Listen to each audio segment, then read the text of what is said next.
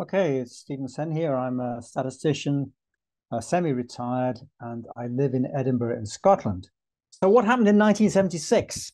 It's an important year. The USA was 200 years old. Jimmy Carter was president. Apple Computer Company and Microsoft were incorporated, and I got married. So 1976 is an important year for me. And in fact, I got married in the chapel at Greenwich Naval College, which is rather grand, rather an overwhelming occasion, and one that is certainly seared in my mind. But Eugene Glass proposed the term meta-analysis for the combination of study results. Meta-analysis states that it's about as old as my marriage. It goes back nearly 50 years, but no further than that. But that's not quite correct. So this is what I'm going to talk about in my lecture, Glass 76, and how the roots of the combination of observations, which is really what meta-analysis is about, go back further to the late 18th and early 19th century, and in particular in the science of astronomy. I'm going to introduce you to two books on a combination of observations, one by Airy, Astronomy, which is a 19th century book, and one by Brunt on astronomy and meteorology, which is an early 20th century book. Then say something about what happened in agriculture, about meta-analysis, and what has happened and is happening in medicine, and then give you some conclusions. So on with Glass's paper of 1976. So just a quote from him, he says, "My major interest currently is in what we have come to call, not for want of a less pretentious name, the meta-analysis of research." And he then justifies this name. I'm not so sure that the name was in particular very logical, but never mind. For me, it would be more appropriate if one were looking at some basic underlying methodological issues of some particular subject. But actually, for the combination of evidence per se, I'm not sure it's the correct term to use. Anyway, be that as it may, it's here to stay. It's the term we use. It's the most common term nowadays used for the synthesis of research results.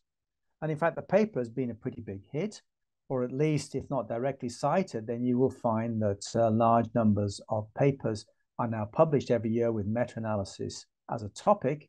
On the left-hand side, you'll see a plot showing that nowadays we're at about 50,000 papers a year on this particular topic. And the right-hand plot uses a logarithmic scale to show that indeed the citation rate is exponential, and it shows no sign really of dropping off. The reason that the very last point drops down is simply because the Web of Science hasn't caught up yet with the citations. So it's been a big hit. And on the right-hand side there, you can see some particular subjects in which meta-analysis appears now. This is by analysis by subject to N 2023. You'll find mathematics is down there as one of the subjects. I don't imagine that people are using meta-analysis to combine results in mathematics. This is what one person says is the root of a quadratic, and this is what another person says. Well, in the two and see if that's a reasonable solution. I imagine that what it means is that some sort of methodological research into meta-analysis is being done. That is what one might call true meta-analysis. So Glass's technical innovation, however, was not just a term. He provided a means of combining studies that did not always use the same endpoint. This has been referred to by me in a particular paper, The Many Modes of Meta, as being a type C meta-analysis. Type A is when you have the original data. Type B is when you have summaries, but the same outcome measure. And type C is the desperate case when you're trying to combine things where people didn't actually use the same measurements. This has been less copied, and you'll find that to the extent that researchers are combining studies with the same endpoint, they're going back to a much earlier tradition. And that particular tradition did not start in educational research.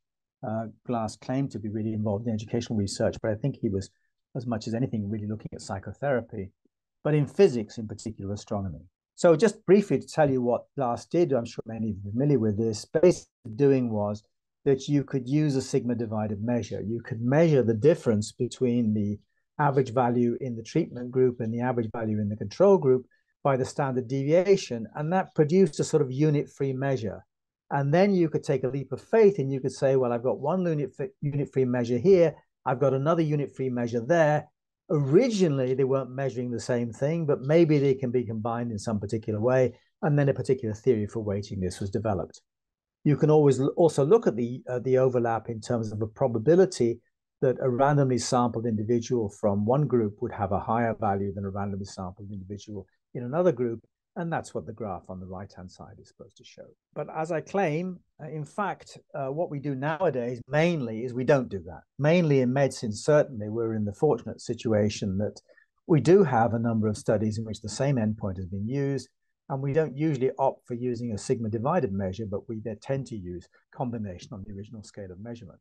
And to the extent that we're doing that, we are in fact using techniques that were developed already by the beginning of the 19th century. This is a timeline of Egon Pearson's in his 1990 biography of Student, in which he considers various important innovations in thinking about using data to say things about the world. And he starts with Thomas Bayes's posthumous publication on inverse probability from 1764, and then with Pierre-Simon Laplace's later investigation of essentially the same field, and then mentions Carl Friedrich Gauss's original paper on least squares of 1809, and then papers by Laplace. One that I was not aware of until I went back to Pearson's book was this essay on probability by the Society for the Diffusion of Useful Knowledge, which was essentially a society devoted to try and give less well-off people in Britain some sort of an idea as to what was happening in the world of science and so forth. And this was published anonymously, we now know, by Lubbock and Drinkwater. Lubbock and Drinkwater were the authors. De Morgan, a famous name in logic. Those of you that are familiar with logic will know of De Morgan's laws. And he was rather a scathing critic of the general trend towards inverse probability, and someone certainly who influenced R.A. Fisher in his thinking on the subject. Herschel, the astronomer, the British astronomer, gave an alternative derivation of the law of errors in 1850, and Boole, another one who challenged inverse probability in his Laws of Thought book from 1854. Missing but major from Pearson's list is Adrien Legendre, who tends to be overlooked. But in Stephen Stiegler's wonderful book on the history of the measurements of uncertainty, then in that case, he figures prominently as being an important figure. And I was interested to note that when I looked at Whittaker and Robinson, yet another book on the combination of observations, the calculus of observations, that went into several editions, then they actually quote Legendre as being a major figure, but he tends to be overlooked in the history of this. Well, what I want to really bring to your attention are two books on the combination of observations, one by Airy and the other by Brunt.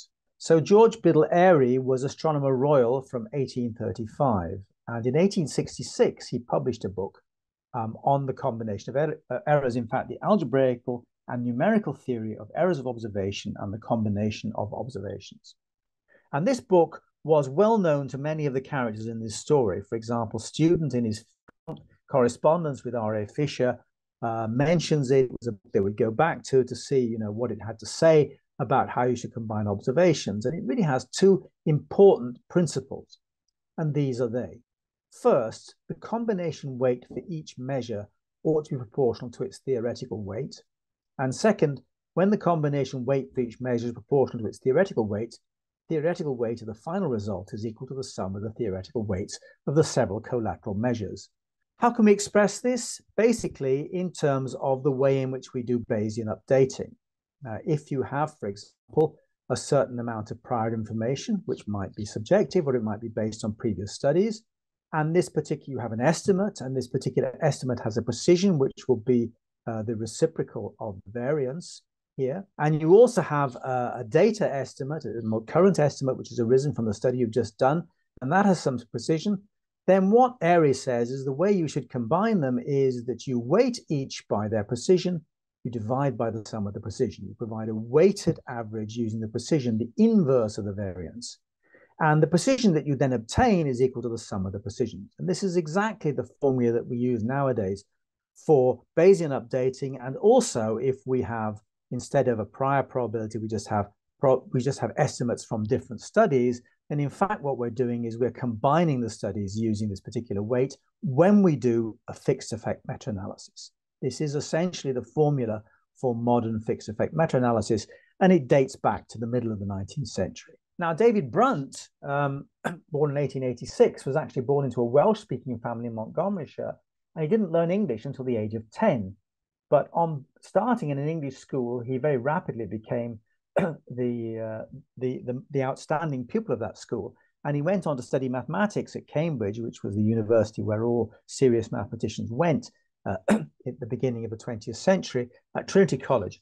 He was interested in astronomy, but during World War I, when he enlisted, he became involved in meteorology, that's to say, with weather forecasting, and he worked in the meteorological office and was later a professor of meteorology at Imperial College London, at that time the only such department in the United Kingdom. And he produced a book, published a book during the First World War, The Combination of Observations, and it's a thorough treatment of the theory of least squares as it was understood in 1917. However, the second edition by 1931, as I shall explain, was already outdated. So these are the chapters that you'll find in both editions of The Combination of Observations. Basically, all he did in the second edition is work further on chapters 11 and 12, harmonic analysis from the standpoint of least squares, what we would probably now call Fourier analysis, and the periodogram, both topics in which he was particularly an expert because he was used to having a look at trying to find seasonal patterns in weather to help with forecasting. But what we're particularly concerned with here are the first four chapters. In chapter 1, he describes the error observation. Chapter 2, he derives the law of error, which we call the normal distribution. In chapter 3, he considers the case of one unknown, essentially estimating a mean. But there he assumes all the observations of equal weight. And then in chapter 4, he introduces the idea of observations which might have different weight, weighted according to precision, which might be established subjectively in some particular way. You might think, I think this observation is more reliable than that one in some way, or it might be established using standard errors, which could be estimated from the particular observations that are being combined. The rest of the book is of less interest here as regards this talk, although chapter 8, the rejection of observations, and chapter 9, alternatives to the normal law of error, are still topics which concern us today. So if we have a look at the two editions, what changes? Well, hardly anything changes here. Here I've given you per chapter. You can see the chapters are almost of equal length. That doesn't mean that they're absolutely identical. Occasionally he does some rearrangement, and occasionally he changes a particular reference that he gave. But really, it's only in the latter part of the book that he starts adding new material. So the interesting thing is that neither edition cites students' 1908 paper. I think that's just about excusable in 1917. Students' paper is already 9 years old by then, but it had really made little impact for various reasons that we'll discuss. But he had no solution for the problem of uncertainty in the estimate of the variance. Basically, he proceeds as if the variances are known. In other words, as if you can use a normal distribution, you can treat them as if they're known parameters. You can treat them from the point of view of weighting as if they're known parameters, which we know is not quite right. But also in particular for the improbable errors, you can use the normal distribution, which was unknown to him in 1917 and still unknown in 1931. So this is an extract from the book, The Combination of Observations. I'll spend a little time having a look at one of the examples here. This particular example says, given the following 6 determinations of the parallax of the star Lalande 21185, find the weighted mean and its probable error. So he proposes here some weights without really explaining what the weights are. He just says that these are the weights we're going to use, and he then proceeds to illustrate how we will calculate this. By the way, I'm just highlighting here what he uses to calculate the probable error. Scientists in that particular era didn't tend to use standard errors as we use them now. They tended to use a multiple of the standard, what we now call the standard error, which essentially had the property that if you added it and subtracted it to the mean, then if you use the inverse probability argument, the true value would lie with 50% probability in the particular region that you had. It was a sort of cut point of the normal distribution corresponding to 25% and 75%. And that is to 3 decimal places. I'm trying to read it here, 0.674 decimal places, 0.6745. So that's really pretty accurate. I'll come back to exactly what he imagined he was doing when he did that. So here I've done a MathCAD reproduction of Blunt's calculations. He starts out with the parallax value. He then actually, I think what he does is, I missed something off here. Let's see. He actually recodes this. Yes, x equals parallax minus 0.4 times 10 to the 3. You youngsters won't know what this is, but statisticians of my generation had to learn this. We actually used to have to do calculations not only without a computer, but without a pocket calculator. And that meant that you used to reduce observations into forms that were easy to handle. So you would take some arbitrary origin, which made the numbers small. They didn't want to be dealing with big numbers if they were all similar big numbers, especially when you're calculating a variance. And then you would get rid of decimal points, for example, by multiplying by 1,000, which is what he's done here. So using this arbitrary origin, he then proceeds to go and weight these particular observations. He simply multiplies the parallax by the weight. The weight here is his subjective estimate of precision here to get the product px. And he then also calculates a weighted mean doing this. And then what does he do? Oh, yes, he calculates the deviations from the mean. That's the thing which he's labeled V. He calculates the square of these deviations, and then he has to weight these as well in order to produce a standard error. I think I'll skip over all of this. But just to say that at the very, very end, when he comes to calculate the variability, although he's been weighting as if this was a fixed effect meta-analysis, he's actually using the extent to which the individual estimates themselves differ from the overall mean to estimate the variability. So he's actually using a between studies sum of squares. He's actually using a random effect meta-analysis, and the degrees of freedom that he has, I think, are 1, 2, 3, 4, 5. So if I put the calculations together, I get exactly the same table as him. That's good. But the multiplier that applies for 5 degrees of freedom is not 0.6745 to 4 decimal places. I've said here 0.675 would apply to 250 degrees of freedom. But to get it to 2.6745, you would have to have 4,000 degrees of freedom to justify that degree of precision in the actual multiplier. And really, for 5 degrees of freedom, the value is 0.726. So he's about 8 in the value of the multiplier here, but he's completely unaware of students' work. So in summary for Brunt, the weights are the same way that Airy does. He weights as if it was a fixed effect estimator, but he calculates the probable error between studies as in a random effects estimator, and he assumes normality, no concepts of degrees of freedom. As regards point 2, he does say that sometimes one could use possibly the standard errors that you've calculated for the individual observations as a means of establishing what the reliability is of the weighted sum overall. But he says on the whole, this is not a very good method to use. So he doesn't particularly like that. But he doesn't go one further and then actually consider, well, maybe I shouldn't be weighting things this way in the first place anyway. If you look at his citations, then he's well aware of the long tradition in astronomy stretching back to Gauss and Laplace. But curiously, he does not cite Airy's book. He doesn't cite Airy's book, despite the fact that he acknowledges the help of Stratton, who was a major figure who taught Fisher at Keys and was mentioned in conversation by student and Fisher, and who brought Fisher into contact with students, a sort of middleman there, who was well known to lecture on the combination of observations. And as far as I know, he used Airy's book to do this. So Brunt doesn't mention it. Don't know why. He does mention Airy, another paper of Airy's, but he doesn't mention Airy's book. He's unaware of what students and then Fisher did for small samples. As I say, that's forgivable in 1917, but outdated by 1931. So what was happening in agriculture?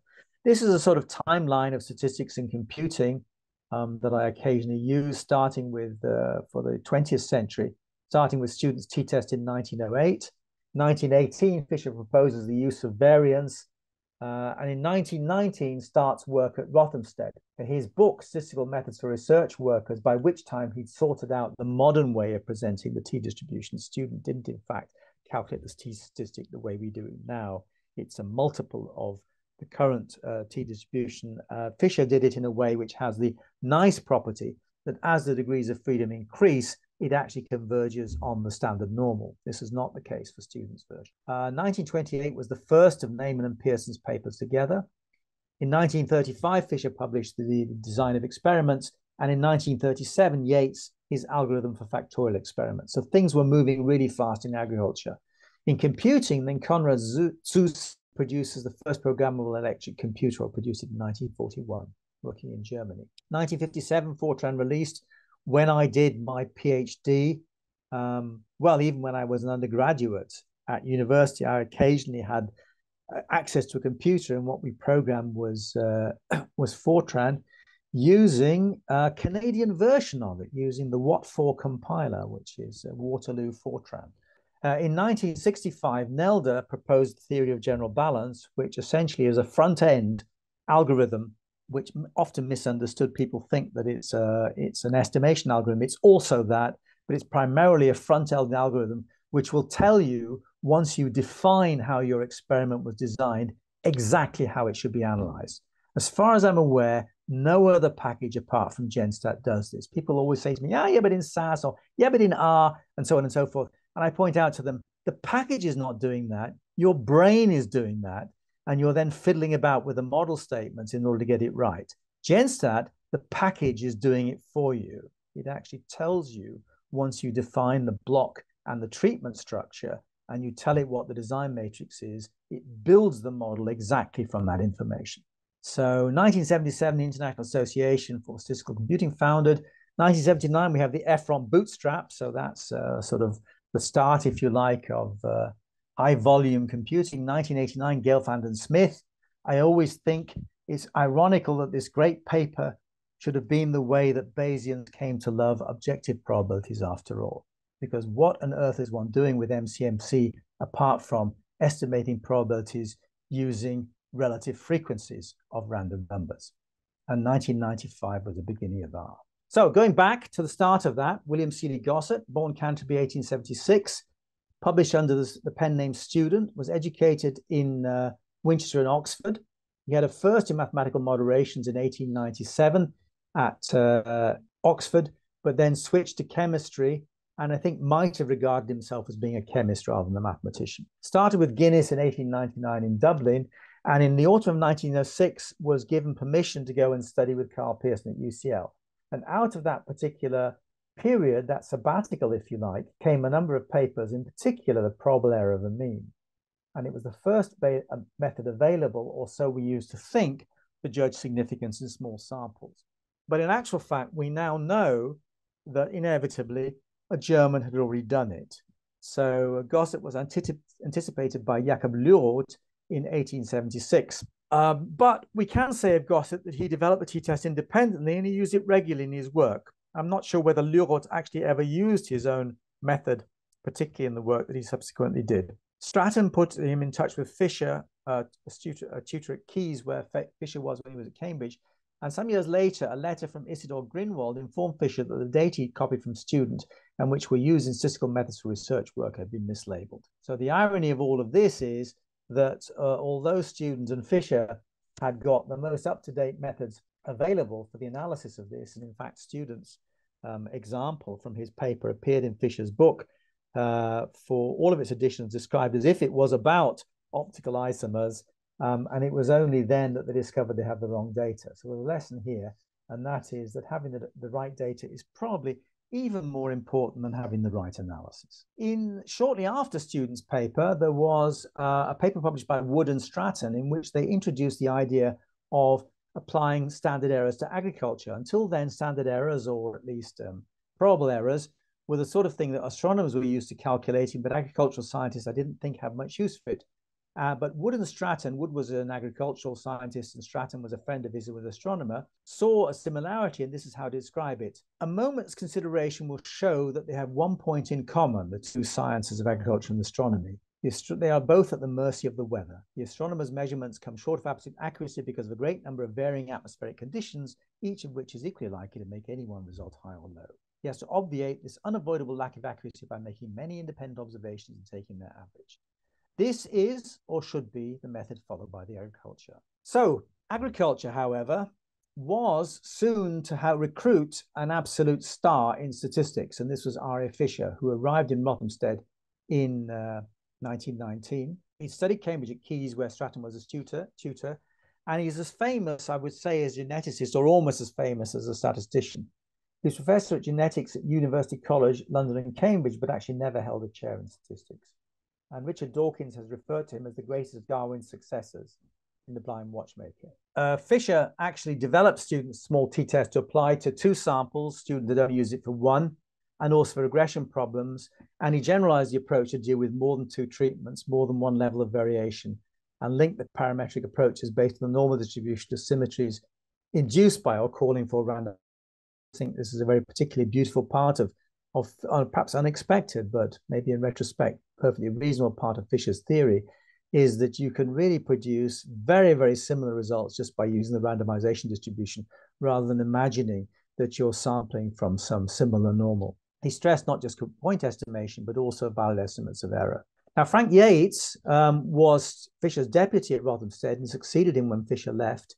And he made many important contributions to the design and analysis of experiments, in particular factorial experiments, incomplete block design, covering interblock information, all of which, in a sense, I think are important for medical statistics, but underused. We don't know enough about these particular things, in my opinion.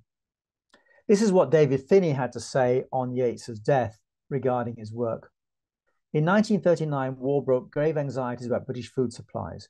Rothamsted had been in crop research for a century, but Frank realized how little had been done to collate all evidence on the scope of increasing food production in a country depending largely on imports. The submarine menace raised questions about the balance between importing food and importing fertilizers. Frank initiated one of the earliest exercises in what today is fashionable as meta-analysis.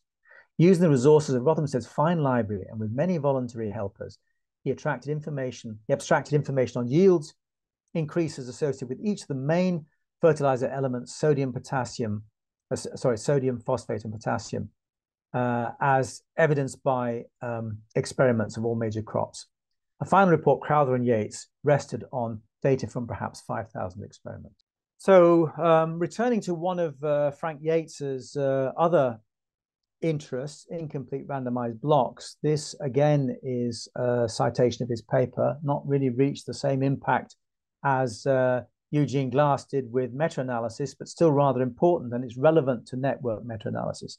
Network meta-analysis has many of the same features as randomized block designs, apart from the fact that really one doesn't randomize between studies, one only randomizes within them. So in a paper in 1938 in Agricultural Science, Yates and Cochrane had addressed the issue of combining experimental results. And I think this is well worth a read. There are lots of acute insights which I think we could still benefit from today. This is one of them. It's usually impossible to secure a set of sites selected entirely at random.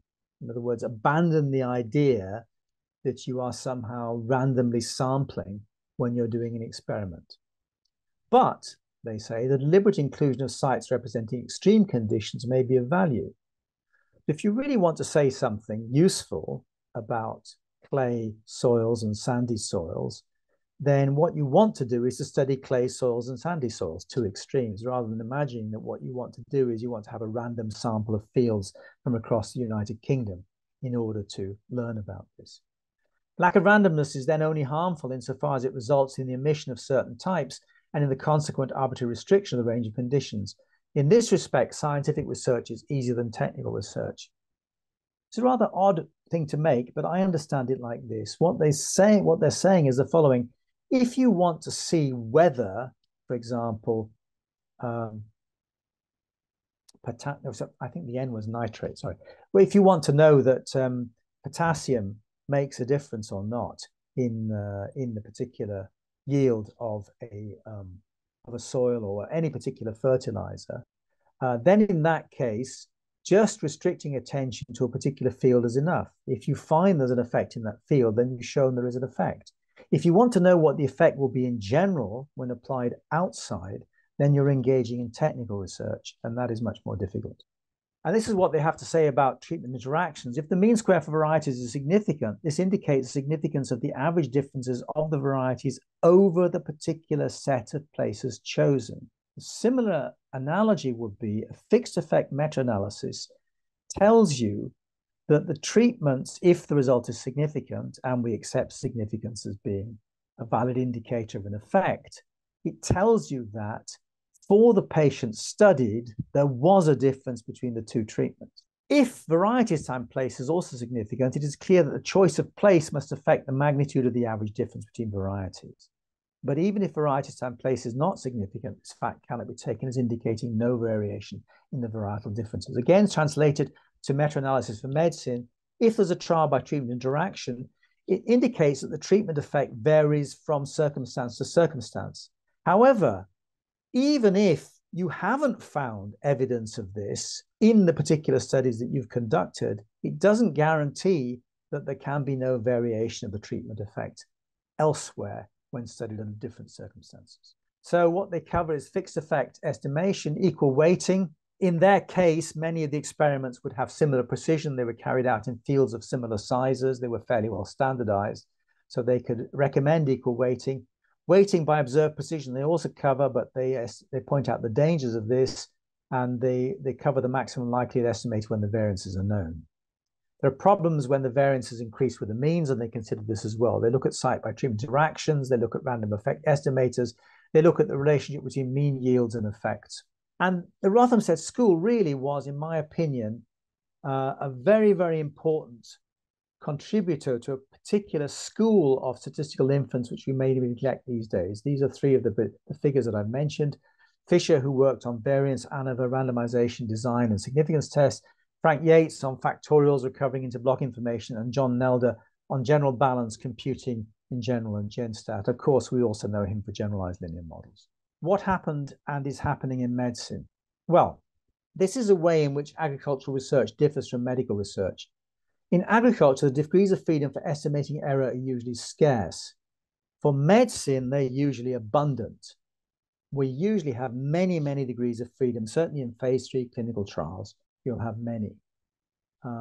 Whereas if you're running a typical agricultural experiment, let's say the sort of thing Fisher was used to looking at, you have a 5 by 5 Latin square. That means 5 rows, 5 columns, 5 treatments. I don't know what that gives you, maybe 12 degrees of freedom to estimate the variation, but certainly you can't do it treatment by treatment. In a clinical trial, if you have 3 arms in a clinical trial, we still have the habit of pooling the variances across the 3 arms, even when we're only comparing 2 of them, and there's probably no justification for that whatsoever. Experiments of similar size in medicine are different sizes, many treatments per trial in agriculture, few treatments per trial in medicine. There's a complex treatment structure in agriculture, and it would vary with different levels of the blocking structure, usually simple treatment structure for medicine. The process of measurement is relatively easy for agriculture, and it's extremely difficult for medicine. And there are problems in particular to do with ethics and missing values. And here's another important difference, as Michael Healy said, the difference between agricultural and medical research is that agricultural research is not done by farmers. But some similarities: variability of material, main effects of field centers, experiments and trials, a limited ability to replicate, and this is more serious in medicine. There's a possibility of an experiment by trial by treatment interaction. My personal opinion is this is likely more important in agriculture than in medicine, despite all of the hype that you may have heard about personalized medicine.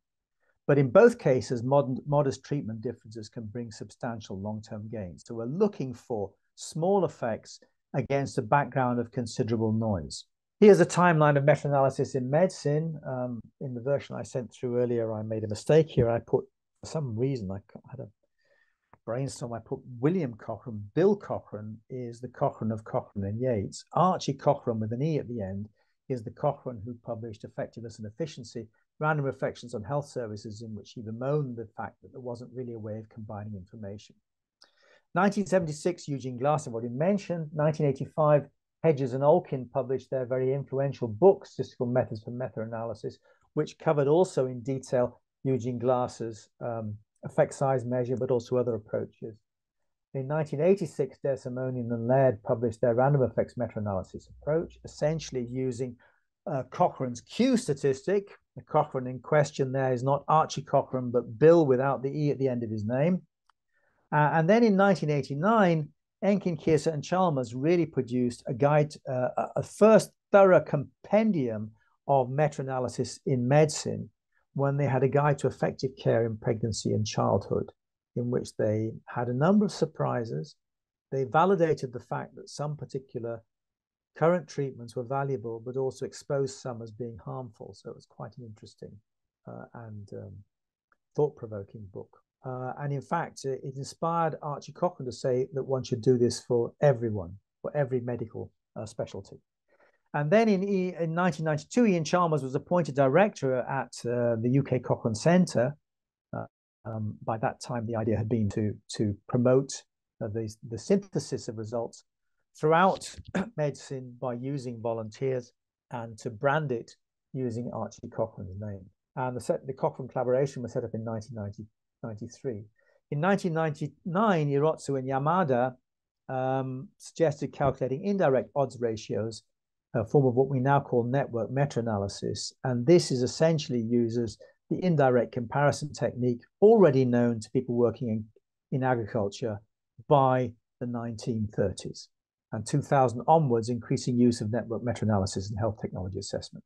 Carl Pearson, by the way, who is sometimes mentioned as being the first meta-analysis, he was obsessed by correlation, so everything had to be expressed in a correlation. So when he had a 2x2 table showing people who've been inoculated and not inoculated, and those who came down with enteric fever and those who didn't, then he would transform that into a tetrachoric correlation coefficient by imagining there was a bivariate normal behind it.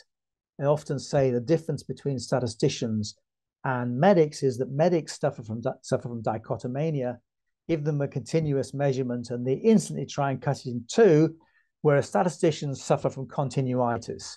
They always think, what's the tolerance distribution behind this binary outcome? Is it complementary log-log? Is it log-it? Is it probe-it or whatever? And of course, sometimes what the statistician is doing is just reversing what the medic has done. The medic has dichotomized the data, and the statistician then theorizes as to what it might have been before the dichotomy took place. However, there we are. Mantle-Hensel, 1959, methods of analyzing a series of 2x2 tables, also in a sense, a form of meta-analysis. And network meta-analysis, if you look at the term, then you'll find it's virtually unknown before the year 2000. But since then, it's also now reaching a large number per year. We're now at 5,000 per year, and also using the logarithmic graph on the right-hand side, it seems that we are in exponential territory. So conclusions. Why do we overlook the origins of meta-analysis? At least I'm claiming we do. Maybe we don't. Maybe you're all familiar with this, in which case I can only apologize. This is a speculation. We're all familiar with regression in its many forms. However, the form that students usually approach first is that of determining two unknowns, gradient and intercept, in an overdetermined linear system. In fact, the student is more likely to encounter the single parameter problem as estimating the gradients only, regression to the origin, than estimating the intercept. But estimating a mean from a number of independent determinations is equivalent to estimating the treatment effects from a number of studies. It's a one parameter problem, it's an intercept problem.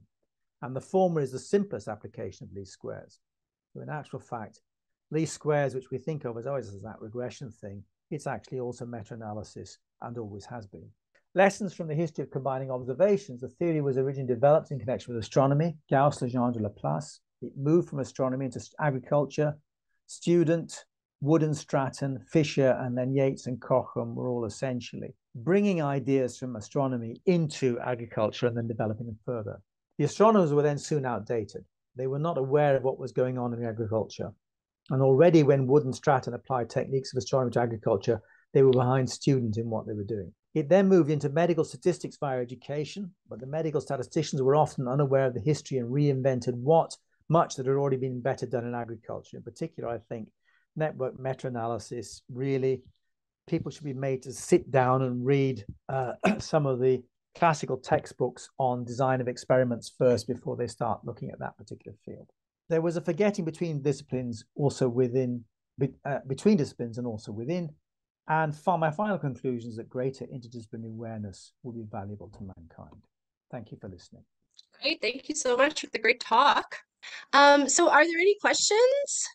Guillaume says, I would be interested in guessing on the next development of meta-analysis approaches, ? So what's the future, I guess? Well, possibly developing an idea of Don Rubin's that was proposed, I think, about 25 years ago. He points out that really what you want to do in many cases when you're talking about science is you want to estimate what the perfect study will give you, whereas we tend to be obsessed with what the average study will give us. So you could regard it as being a regression problem if you have quality measures, in which case what you want to do, you might have measured studies with different degrees of quality, but if you find that the answers vary according to the quality, then maybe you can have a way of working out, well, what would the really perfect quality study show us? So that would be I think in general, I mean, this also applies to replication. We're too obsessed with what another study would show us. I don't want to know what another study would show us. I want to know what the truth is. Unless the other study is perfectly conducted and of infinite size, then part of the reason why it doesn't agree with what we have already is because it doesn't agree with the truth. What I want to know is I want to know what the truth is. And so replication per se is not really what the game is about. Great. Do you think that, Stephen, that like other fields are catching up with regards to, meta-analysis? I know that definitely like there's definitely some fields that are quite behind, like maybe like economics or even education. I guess education has caught up, hasn't it? I don't know. I mean, there is a collaboration, the Campbell collaboration, which was supposed to be doing for educational studies, what the Cochrane collaboration is doing for medicine. Um, I I don't know. I mean, I think they've been sort of. I think my own feeling is I have a paper called Overstating the Evidence, which looks at I think a particular problem that Cochrane tended to overlook. Cochrane was rightly, I think, obsessed with the problem of missing evidence, but they didn't really pay attention to the problem of evidence that wasn't actually there. And what you found for a number of meta-analyses that were carried out, people were counting the same data twice because they hadn't realized. For example, a three-arm study, the software was set up to do a two-arm study. So people didn't know how to put a three-arm study into it. So what they did was they just used one of the control arm twice. So they had two-arm studies out of a three-arm study. I mean, it's sort of depressing in a way because you have to say there must be some fundamental lacking of any statistical intuition which would cause people to ever think that this was an acceptable answer. I mean, even if you didn't know what was the right thing algebraically, you should have a level of statistical intuition that says, well, it just can't be right. Just inventing data can't be a right way to do a meta-analysis. And yet you could find quite a few, I came across quite a few examples published by Cochrane in which this particular thing had happened. Another problem Wow, was right. that you could have a study which had reported early, and then you had the long-term results that reported as well. And what people hadn't noticed was that the early results were included in the long-term summary, so you got the same data twice. A number of examples. Also, the question of pooling different substances. When is this legitimate? When isn't it? It depends what the question is. For example, if you could pool all non-steroidal anti-inflammatory drugs together if you want to versus placebo. But what you have to understand is that if you find a significant effect and you believe that significant effect indicates something has happened, what you found is that at least one of the treatments is better than placebo. You've not found that every treatment is better than placebo. So there are circumstances under which, for certain questions, pooling is okay. For certain other questions, that sort of pooling is not okay. And again, I think people hadn't really started to think about what questions they were trying to answer with the meta-analysis. I had a paper from 2004 called Added Values, which suggested 5 questions that people might like to think about clinical trials. The first one was there an effect? Second was, what was the average effect for these patients? The third one, is the average effect the same for all patients? And the fourth one would be, what is the average effect for particular subgroups? And the fifth one would be, what is the average effect for future patients? And these are different questions getting progressively more and more difficult. And people tend to think that the answers to question 1 and question 2 must also be an answer to question 5, but this is not true. Have a comment question from David who says, well, two Davids actually, but the last one says how to manage confirmation bias when it lamentably creeps into meta-analysis. Well, there are a number of ways it could occur. Confirmation bias because people are excluding studies that don't agree with what they think should happen, or what exactly? I mean, the point is, to a certain extent, meta-analysis is meant to guard against confirmation bias because it's supposed to be a formal way of combining results, whereas a confirmation bias might lead you to subliminally discount particular results that you don't like. Whereas if you have all the results, then in that case, it should help you guard against it. But of course, it won't guard against it perfectly. Yeah, thanks for that. No, I think that's exactly right. If we have all the results, then meta-analysis should get us closer to the truth. But human beings, not statisticians, of course, but most other human beings do have something of an agenda and are often keen to demonstrate something in their published work.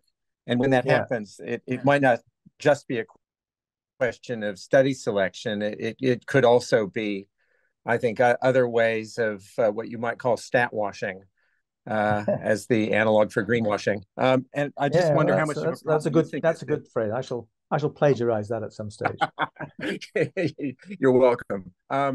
So if this is a problem that does occur to statisticians, I mean, it certainly occurs to those of us in psychiatry because we've got a lot of agendas. I guess it would be fascinating to know how it might be best detected and managed. So thank you. Well, thank you so much for the talk. We really enjoyed it, and I think it's a really great addition to our series, actually. Like, it's such an interesting and pertinent topic, and I mean, we definitely have had so much interest. So thank you so much for being here today, and hopefully we'll see you again next year.